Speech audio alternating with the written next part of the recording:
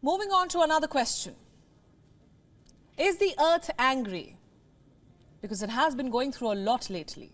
You can see it all around you. The question might seem absurd, but the natural events that have occurred in the last few days have forced me to ask this tonight.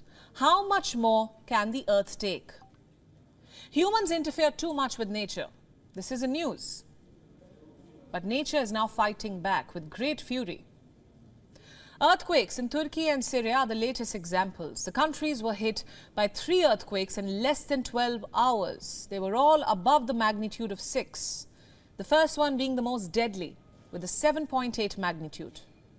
More than 41,000 people have died. Millions are currently in need of humanitarian aid. But did you ever ask, why did this happen? Why are earthquakes getting more deadly and frequent?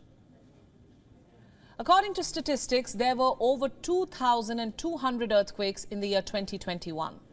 The numbers are astounding. 16 of these were higher than 7 on the Richter scale. 3 were higher than 8. Experts are now predicting that there will be more of such calamities, more deadly and more frequent. I don't mean to scare you, but warnings have been issued for India as well. You see, some areas are more prone to earthquakes than others.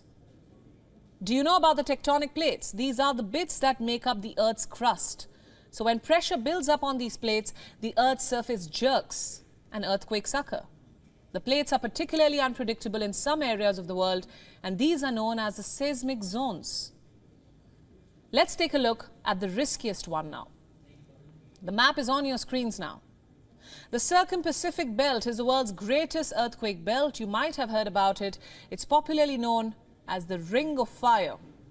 The majority of Earth's earthquakes, as high as 81% of them, take place along this Ring of Fire. It is located along the rim of the Pacific Ocean, tracing the boundaries along several tectonic plates. While India is not located on this belt, it still has a history of devastating earthquakes. So should you be scared? Probably yes. According to the National Institute of Disaster Management, 59% of Indian landmass is prone to earthquakes. 59%. The national capital, Delhi, lies in the second highest seismic zone. But earthquakes are not the only thing to be scared of. Sea levels are also rising at an unprecedented rate. The UN Secretary General has given a stark warning. Listen in now. Consequences of all of these are unthinkable.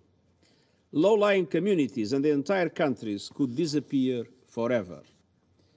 We would witness a mass exodus of entire populations on a biblical scale. And we would see ever fiercer competition for fresh water, land, and other resources. A score of countries and big cities are at an alarming risk of rising sea levels. This includes Bangladesh, China, India, and the Netherlands. Big cities such as Mumbai, London, Los Angeles, New York, Shanghai and Bangkok are also on this list. The danger is especially acute for nearly 900 million people who live in coastal zones at low elevations. Now that accounts for 1 out of 10 people on Earth. Global warming is only worsening. Climate change is boiling up the planet. Glaciers and ice sheets are melting.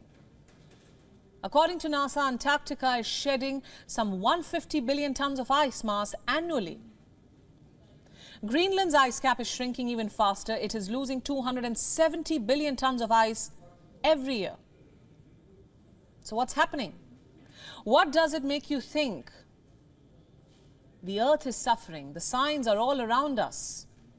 It's high time we take action. It's too late for lip service. WION World is one is now